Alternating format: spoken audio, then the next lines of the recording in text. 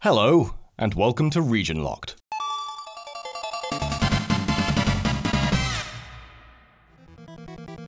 The survival horror genre was popularized in the West after Capcom's release of Resident Evil. The first entry in the Resident Evil series was directed by Tokuro Fujiwara, a developer who had been part of the games industry for a while before he developed the first entry in this recognized horror franchise. Fujiwara took a bulk of his inspiration from a Famicom title that used many mechanics now considered to be core elements of the survival horror genre. That game is Sweet Home. Released in 1989, Sweet Home was an RPG based on a Japanese horror film of the same name. Tokuro Fujiwara took on the role of the game's director, but was supervised by the director of the original movie, Kiyoshi Kurosawa. The game's story is essentially the same as the original film, following a film crew as they explore the abandoned home of the presumed dead painter Mamiya Ichiro. Ichiro was known to have hid several paintings within the mansion before he mysteriously disappeared 30 years ago. The documentary team of 5 attempt to seek out and recover these lost works from the crumbling mansion. Upon entering the mansion, the team are trapped inside by a ghost who threatens to kill them for trespassing. Now left with no other options, the crew must split up and work out a means of escape, all the while facing monsters and navigating the building's crumbling structure. The team discover the ghost's identity to be Lady Mamiya, the late wife of painter Ichiro. It's revealed that 30 years ago, their 2-year-old child had fallen into the house's incinerator and was burnt alive. In order to provide her dead son with playmates, she kills other children so that they may be with him in the afterlife. Only a short time later, she committed suicide and, with her ghost unable to forgive her, became trapped within the mansion.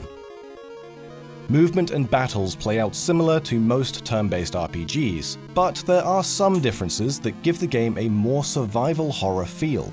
During fights, the team is able to attack to deal physical damage with their equipped weapon. They can also pray to power up attacks, and call teammates to join the fight and lend assistance. Items can also be utilized for various effects, and each unit is able to run. Each party member is considered an individual, and thus running during fights requires all members to escape. The option of running is dangerous, as it can result in the abandonment of a crew member, leaving them to deal with an enemy solo. Each of the 5 characters have a role within the group. Cameraman Taguchi is capable of revealing hidden images. Art restoration expert Asuka can use her vacuum to clear broken glass. The kind-hearted Akiko is able to heal her companions. Kazuo can make use of his lighter to burn away obstacles, while his daughter Emi is the master of unlocking. By talking with teammates, the player is able to recruit and form stronger groups, which makes both progression and dealing with enemy battles easier. Traveling alone is an incredibly dangerous option, and will likely result in death. By using their tools throughout the mansion as a unit, the team must solve puzzles, defeat monsters, and attempt to get out alive. They're assisted by items spread throughout the mansion, which can be picked up and swapped amongst the party. These items don't just include objects that can be used to solve puzzles and overcome obstacles, but also weapons and armor which can improve character stats. These items can be swapped with other items anywhere in the mansion, and they will remain there until picked up again later. This is an important element to solving puzzles, as limited inventory space and how the player manages it comes into play. In order to solve some puzzles, the team must backtrack, assisted through the mansion's array of alternate doors that can be unlocked. Quick-time events can occur too, requiring the player to make snap decisions under the stress of permadeath. Party members may be killed at any moment as the result of traps and dangerous obstacles, with no means of revival. The unique skills of each character can still be utilized, however, as items that pertain to their talents can be found near their corpses. Depending on the outcome of the team and which members of the crew survive, it's possible to see one of 5 different endings.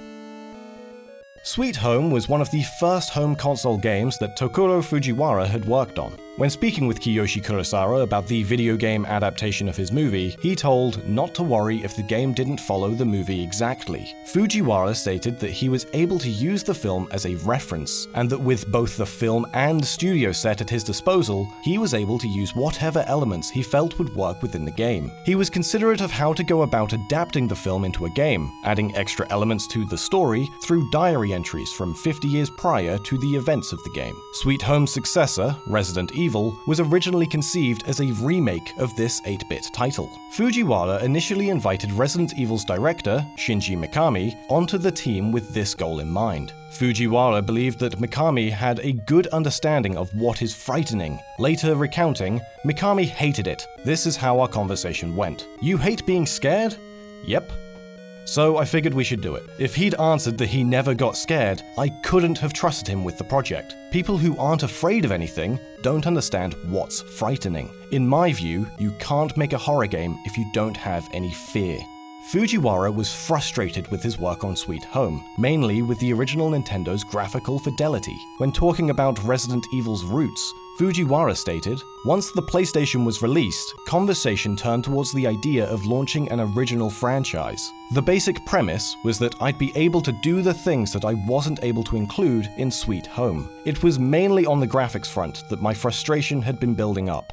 I was also confident that horror games could become a genre in themselves. The game's region-locked status is often cited online as being due to the high levels of gruesome imagery and strong adult themes, with Nintendo wanting to keep the family-friendly appearance of the NES. However, no official source ever stated this. It's quite likely that another reason for the game never leaving Japan was due to the game essentially being a movie tie-in. Not only due to the potential licensing issues, but because the movie version of Sweet Home is possibly even more obscure than the game. At the time of release, it's unlikely that an international publication for Sweet Home was ever considered. The game received a full English translation in the year 2000 by Gaijin Productions and Suicidal Translations. This translation is of a high quality and makes the game fully playable in English. That's all for today, but if you're interested in horror games, why not check out our video on Super Galdelic Hour, a game that will definitely strike the fear into the hearts of the strong. We'll be streaming some of Sweet Home on Wednesday the 23rd of August on the second DidYouKnowGaming channel. Why not join us there and take a look at this gruesome little game?